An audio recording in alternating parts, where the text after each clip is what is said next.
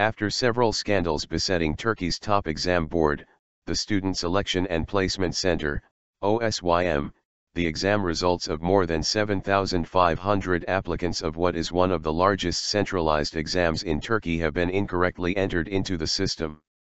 It has been revealed that the exam scores of more than 7,500 participants of the Public Personnel Selection Examination, KPSS, a centralized assessment used to determine those eligible to be employed in state agencies, were incorrectly entered into the ÖSYM's mainframe. However, the incorrect insertion of exam results is not the only problem plaguing the ÖSYM. For example, when announcing the results of this year's KPSS, which was held in June, it announced that 12 of the exam questions had been cancelled. There are also ongoing investigations into 15 other KPSS questions, which if found to be faulty will bring the number of wrong questions on the KPSS to 27. 3 questions have been cancelled this year alone on the Undergraduate Placement Exam, LIS, 3 more on the Higher Education Examination, YGS, and 1 on the TEOG exam. In a bid to curb nepotism and favoritism, in 2002, Masum Türker, then a state minister within the coalition government headed by the late Prime Minister Bülent Ecevit, was one of the first to introduce the KPSS.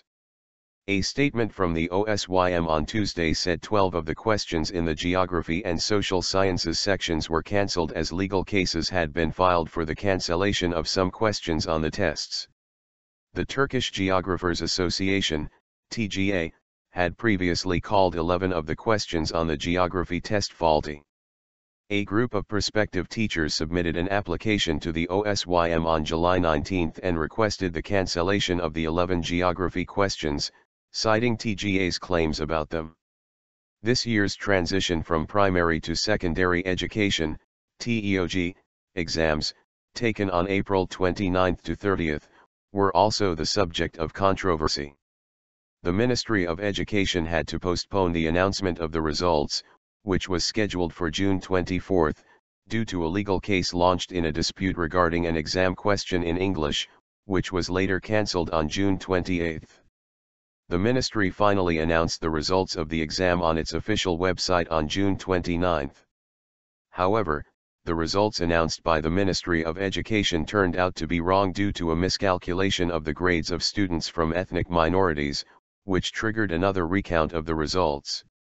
The Ministry of Education announced via a press statement on its official website on July 6 that the TEOG exam results had been recounted after the miscalculation.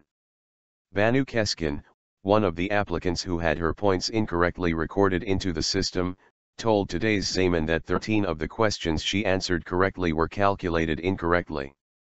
I was shocked when I saw the KPSS results. I studied to be a primary school teacher in university. All primary school teachers are the victims of the same problem. I tried to contact an authorized office but no one is interested, she said. We primary school teachers want the exam to be recalculated, this time properly, Keskin said. Sedat Deer, Vice President of the Anatolian Education Personnel Union, Anadolu İtim Sen, told today's Zaman after all of the recent mishaps that the integrity of the ÖSYM should be questioned and that it should be closed down. The ÖSYM, which cannot even prepare proper questions, expects students to be able to answer them, Deer said. If the ÖSYM cannot prepare proper questions and cannot calculate the points of the exams, we should go ahead and close it down.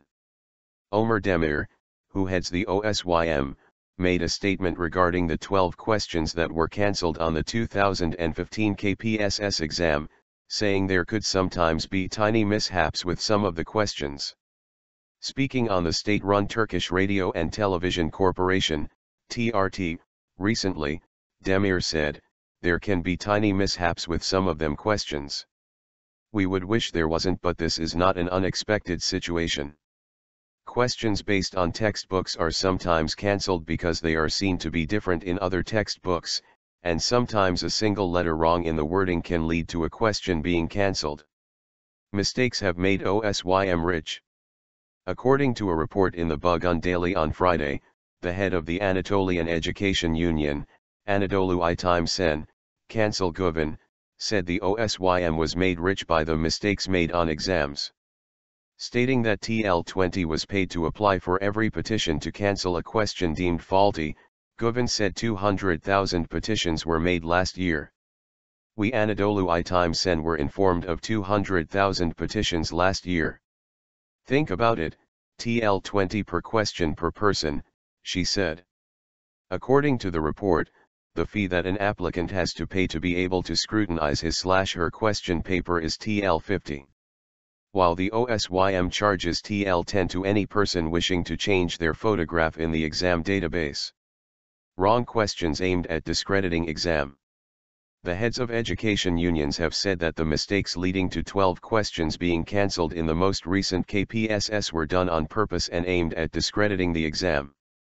The heads of the Turkish Education Personnel Union, Türk ÖSYM Sen, and the Education Personnel Union, ÖSYM Sen, recently spoke to the Tariff Daily, where they suggested that the real aim behind the scandal was to discredit the KPSS exam and allow for separate exams for each government institution. İsmail Kankuk, head of Türk ÖSYM Sen, told Tariff that the ÖSYM's blunder could actually be a trap to weaken the merits of the KPSS, allowing the government to abolish it more easily. This could be a trap. The ruling party could be trying to discredit the exam so as to allow it to more easily install a like-minded bureaucracy in government institutions, because the number of wrong questions is above acceptable, he said. Kamuran Karaka, head of ÖSYM Sen, told Tariff, this is an intentional action. It cannot be explained with wrong questions. In time the government will prepare wrong questions, half-baked questions and mistaken questions on all exams, including university entrance exams. Ministry of Education to bypass top court ruling allowing prep schools. Today's Zaman, Ankara. The Ministry of Education will circumvent a constitutional court ruling which annulled a controversial law that sought to close down prep schools, known as dershanes, by refusing to issue the schools new licenses. According to a report in the Hurriyet Daily on Friday, the new formula devised by the General Directorate of Private Training Institutes, a branch of the Ministry of Education, means that those prep schools that do not transform into Temel Lise a basic high school would not be granted a prep school license. The Hurriyet report also stipulates that some officials from within the ministry, speaking on the condition of anonymity, said that the Constitutional Court's ruling could not be applied to existing legislation, meaning the prep school ban could remain in effect. The officials from the ministry told Hurriyet that any dershane that continues to offer classes will be practicing without a license and categorized as a non-legal educational institute.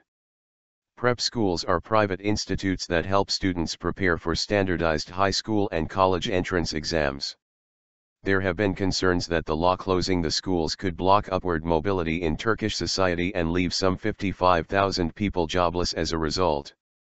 The Constitutional Court recently released its reasoned decision for its July 13 ruling to annul the controversial law seeking to close down dershanes, stating that the law was in violation of the right to education and freedom of labor. The court emphasized that it annulled the law because it was in violation of the freedom of companies to operate for profit and the freedom of education. The court also stated that dershanes cannot be closed down unless all other alternatives, which the court says should exist outside the students' schools, are being provided to the students to help them prepare for the university entrance exam. In its reasoned decision, the court stated, in democracies, the duty of the state is to provide opportunities for individuals to make choices in a pluralistic environment, to refrain from having attitudes that will eliminate this atmosphere and to prevent damage being done to this atmosphere. The right to preference can be restricted under certain circumstances, but this right of the people cannot be removed completely. In a surprise move, the Justice and Development Party, AK Party, government, decided in November 2013 to close down the prep schools, stirring up a massive debate. These schools, with their affordable fees, are regarded by middle and low-income families as equalizers of educational opportunities. The AK Party government's bill banning the privately owned university prep schools was passed by Parliament on March 7, 2014 and signed into law by then-President Abdullah Gül 5 days later. Under this law, all dershanes were to be shut down by September 1 of this year. The main opposition Republican People's Party, CHP, later challenged the law, saying it was a blow to the right to free enterprise. The CHP filed an appeal with the Constitutional Court to annul the law last year.